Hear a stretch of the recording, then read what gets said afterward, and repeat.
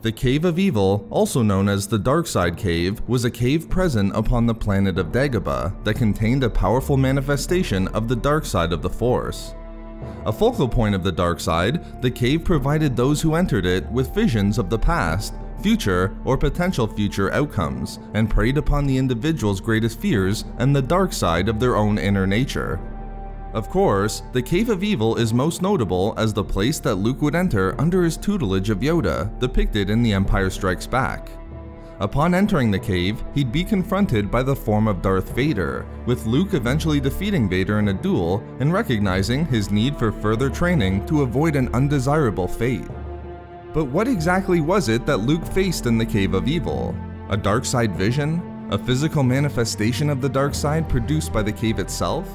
In this video expose, I will explain how the Phantom who confronted not just Luke but also Yoda was actually a dark spirit of a Dark Jedi, and describe how this dark spirit came to exist within the cave upon Dagobah. In the final year of the Clone War, a crisis broke out upon the planet of Bafash, which threatened the entire Sluis sector of the galaxy. A group of Bafashi Dark Jedi were responsible for a destructive reign of terror that was significant enough to come to the attention of the Republic and the Jedi Order, despite their focus upon the Clone War. To deal with the group of Dark Jedi, Yoda himself led a task force to put an end to the uprising and attempt to bring stability back to the Bafash system. As they succeeded in their mission, Yoda confronted the last remaining Bafashi Dark Jedi and engaged him in a duel. During their duel, the Dark Jedi was mortally wounded by the Jedi Grandmaster. But despite his fatal injury, the Darksider was able to escape by stealing a smuggling vessel. However, the Dark Jedi wasn't able to get far and would ultimately land upon Dagobah. Retreating into a cave upon the planet, which we know is the site of the Cave of Evil, the Dark Jedi finally gave in to his fatal wound and died within the cave. However, just as was done roughly 700 years earlier, when a Dark Jedi was killed at the site of the cave by the Jedi Minch that would give rise to the dark nature of the Cave of Evil, a story we'll have to save for a later date, the cave absorbed the dark energies of the Bafashi Dark Jedi. This act gave rise to the creation of a dark spirit that would haunt and reside within the Cave of Evil upon Dagobah. The dark spirit was a manifestation of the dark side itself, and was able to shift its appearance to resemble that which those who confronted it feared the most, or that which best represented their inner dark nature. Although bound to the Cave of Evil, the dark spirit was able to wander the swamps of Dagobah, being detected only by those who were force sensitive.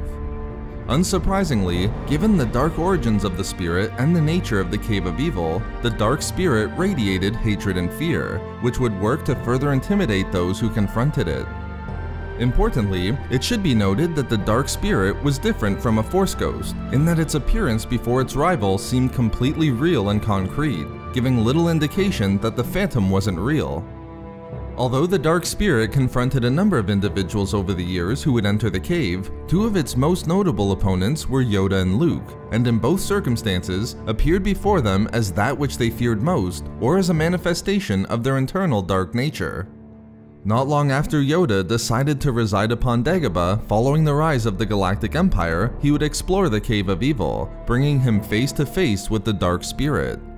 In the case of Yoda, the spirit appeared before the Jedi Master as his greatest adversary, the Dark Lord of the Sith, Darth Sidious. Roughly 22 years later, we would see Luke confront the dark spirit as part of his training from Yoda. In the case of Luke, the spirit would appear before him as the Sith Lord Darth Vader, representing Luke's own inner darkness, and upon the dark spirit's defeat, showed that Luke required more training to prevent that darkness from consuming him. So there we have it, how the death of a Dark Jedi gave rise to the dark spirit that would confront both Luke and Yoda in the Cave of Evil. We love making these videos, so why not subscribe for more fun Star Wars theories and discussions? Also, if you enjoyed the video, think about giving a like or leaving a comment. Or perhaps follow us on Twitter at SW Reading Club for updates regarding the channel. Or support the channel through Patreon for access to exclusive hangouts and book discussions. If not for me, for Minch.